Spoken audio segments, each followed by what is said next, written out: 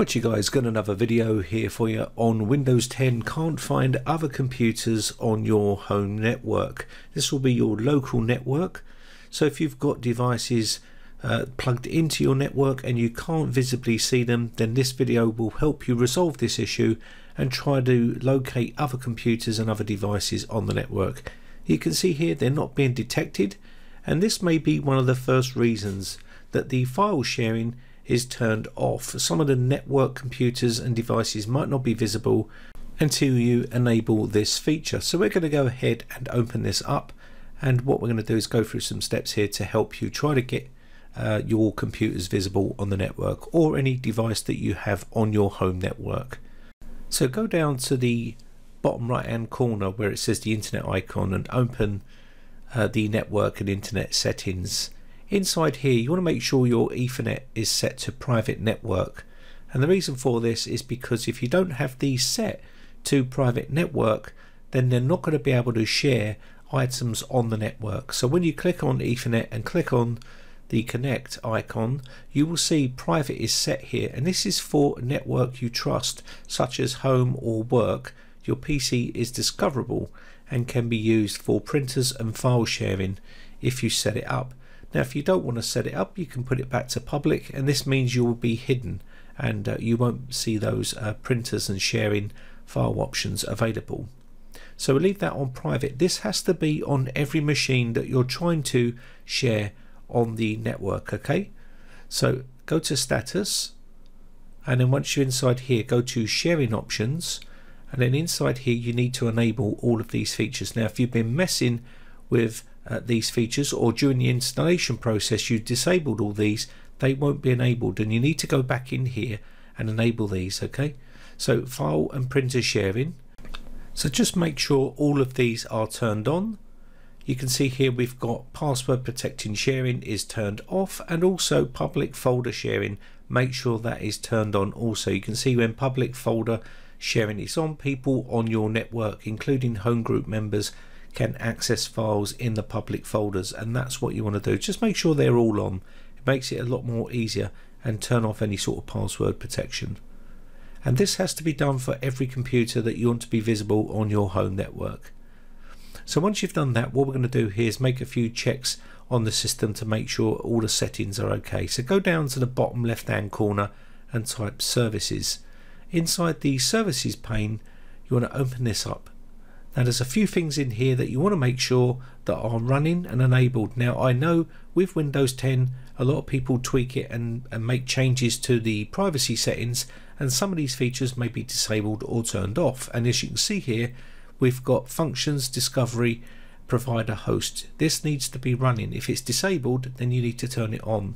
If you don't turn this on, you won't be able to share or see other items on the network. So I'm going to set this to automatic delay start. This means that when the PC boots up, that it will delay the start and then it will start up. So I'm just going to start this now and then get this one started. Once we've done this one, we want to go underneath and just do this next one here, function discovery resource publication.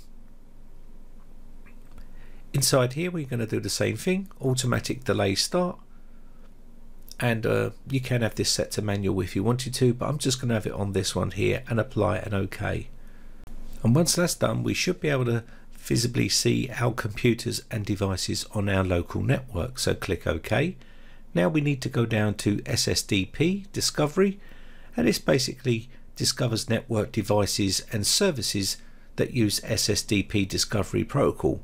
Just want to make sure that that is running okay. And if you can see, it's running already, but if it's not, you need to make sure that is running, and it is startup type manual. That's fine. And the reason why I'm saying this is because sometimes people disable these and then they forget they're disabled, and you may run into problems.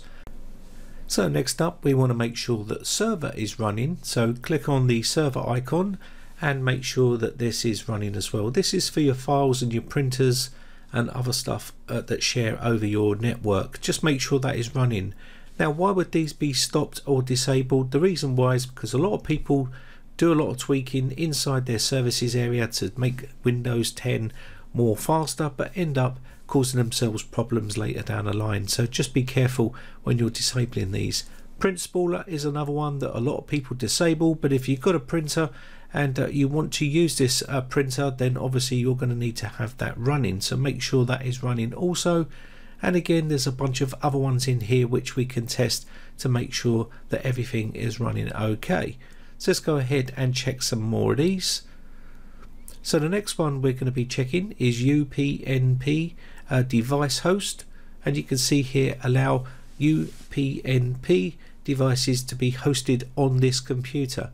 Just make sure that that is not disabled, because you want to make sure that it's not disabled and causing you problems.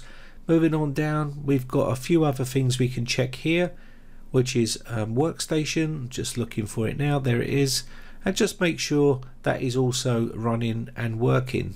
Okay, so now they're all checked and they're running okay and everything is working fine. You may need to restart your computer, but we can see these are running okay. So next up, what you want to do is check your firewall. This is another common area where firewalls can cause problems. You can see that I do have a firewall on here. It's called Zone Alarm, and if you have got a firewall installed and you've been denying access to certain things, you may find that those items will not be visible on your local network, i.e. if you've got, say for instance, MyCloud or any of those things and you block them, they won't be visible and you won't be able to access them. You'll get an error code. So make sure that these are running if you are using a software firewall. Sometimes you have to allow these to go through and make them visible. Trusted level must be accepted, and you can see here there is some here with temp files, and these are to do with Western Digital. So just make sure you check through here and make sure that you haven't blocked anything or just said no to, otherwise it won't be visible and you may have trouble seeing those items. And these have to be done on every single computer on the local network. If you only do it on one computer, you may find the other one will start not being visible or disappear. Okay, so just make sure that you do this on every single computer on that local network. Okay, so we've checked the firewall. Next up, we're going to do a couple of other checks to make sure everything is okay here. So we're going to go to turn Windows features on or off. This is another area where you can check. So you can just click on here and open this up. Now, if you're using devices like Linux devices and other sorts of devices on the network as well, and you might want to enable the SMB 1.0 and file sharing support. You can see I've got the ticks all in here and I'm going to click OK. This is for client and server. You can just leave the client one enabled on its own if you want to, but I'm just going to put ticks in all of these and click OK. This sometimes helps with getting your NAS drive visible on the network. This is a pretty common one, so just make sure that you've got those done and then click restart now. This will then restart the computer and confirm the changes that you've made on the computer. Now, once you've restarted your computer, you can go and check to see whether the items are now visible on your local network.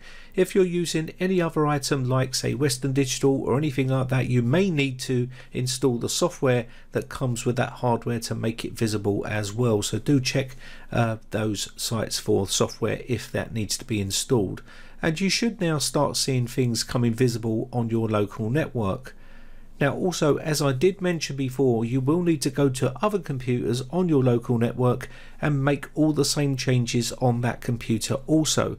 So you will need to go to another computer and check, say for instance, services, and make sure those services are running, and make sure that you've got all your network settings set out the same on that computer as well. That's how basically you're going to get each computer to see all the items on the network. So again, you would need to go inside here and make sure these are all set and running. And I'm not going to go through all of these all over again because I'll be repeating myself, but just make sure that these are started as well. So I'm just going to set these to start and go through the whole motions of repeating the process on all of these computers.